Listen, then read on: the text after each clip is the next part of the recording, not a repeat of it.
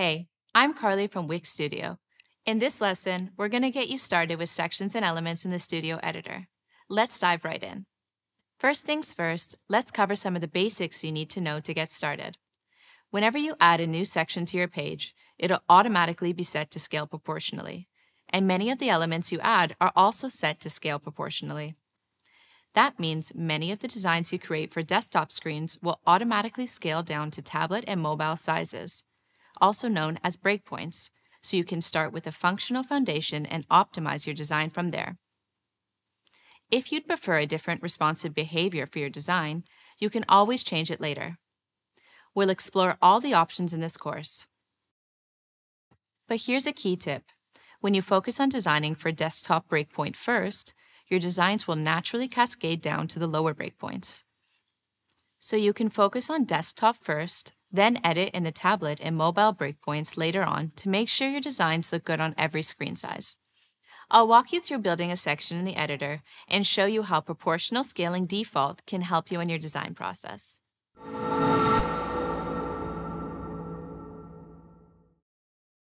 First, let's take a look at the hierarchy of a page. All websites are made up of containers within containers within containers. You have your entire page, which can be broken down into sections, container boxes, and individual elements. The section is your largest container. Within this section, you've got this stack, which is a child of the section, and the section is its parent. Then this text is a child of the stack. Remember, parent elements' properties like size and position can influence the properties of their children. Now let's go back and start from a blank canvas so you can see how to get the most control over the editor and its tools.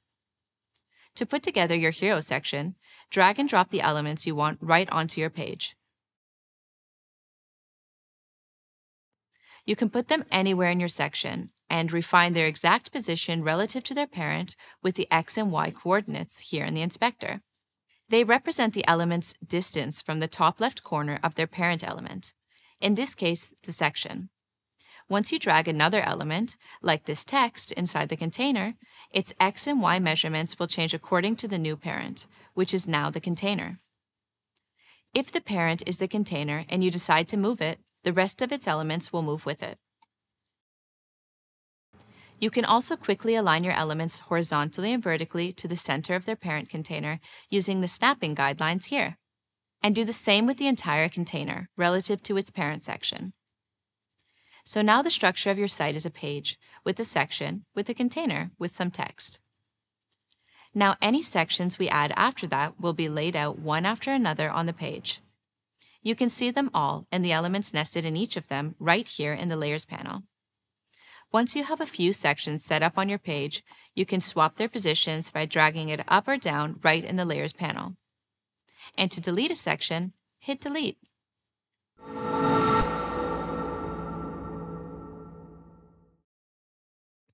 First, let's design a container with the text inside. We'll adjust the size and position of the elements by moving them right on the canvas, then add an image and resize it.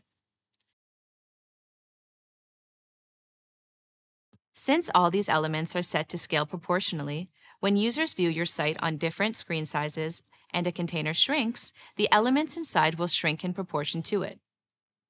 In the Studio Editor, if you resize a container, the elements within it will keep whatever sizes you set for them. Keep in mind that does mean when you resize a container, its elements might move around. So if you want to resize a parent element without affecting anything inside it, you can press Command or Control while resizing it and they'll stay the same, like this. Just like the other elements on your page, containers will scale proportionally, and they also have a bunch of other responsive behaviors you can play around with. Let's take a look at some of them, like relative width, where the container width is scaling, but the height stays the same. Fixed, the size of the container stays the same as we resize the screen. And stretch, elements fill their parent container. Just pick the one that looks best for your design. For many of these, you may not see the change in the Studio Editor, but you'll see the behavior change when you use the resize handles or when the screen size changes in your live site. For now, we'll keep the default, scale proportionally. Then, once you have your structure, you can change any design properties on your section container that you'd like.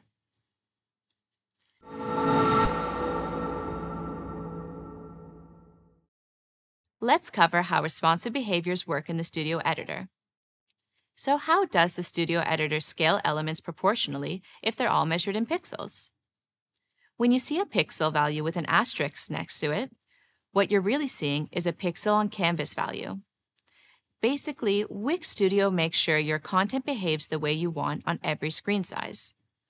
That number is a representation of the current pixel value of your element at this canvas size, but that number will change if you resize your canvas. This gives you the freedom to design your site quickly and visually using pixels on canvas, rather than thinking about all of those different measurement units along the way. Then, when you publish your site, your elements will show based on the responsive behaviors you chose for them. And even though elements can scale proportionally by default, this dropdown gives you some more responsive behaviors to choose from with options based on common breakpoint behaviors. The behaviors you set on desktop will be reflected on every smaller breakpoint. But you can also move down to each smaller breakpoint to set their own behaviors that won't affect any larger ones. That's called the cascading rule, and it lets you tailor your design properties on each breakpoint in the Studio Editor. We can change the design on mobile here too. Adjust the elements and section size. Then the design will be different here, but it won't change on larger breakpoints. We'll talk about adjusting per breakpoint more throughout the rest of this course. Another option is to turn on the advanced sizing option by clicking this icon in the inspector. Toggling this on switches the sizing view to advanced sizing, exposing all the complex measurement units and tools on that specific element. Changing this view only affects the current element, and other elements will stay in the default view unless you change them. But again, the default view calculates all of your measurements in the background for you and repeats them as their current pixel value on the canvas. Switching the toggle to advanced sizing view doesn't change the responsive behavior. It just reveals all the exact measurements. We'll cover a few situations where you might want to toggle to advanced sizing in another lesson. We cover the structure of a page and adding and adjusting elements on it. In our next lesson, we'll talk text, images, and other elements you can use to start customizing those sections. I'll see you there.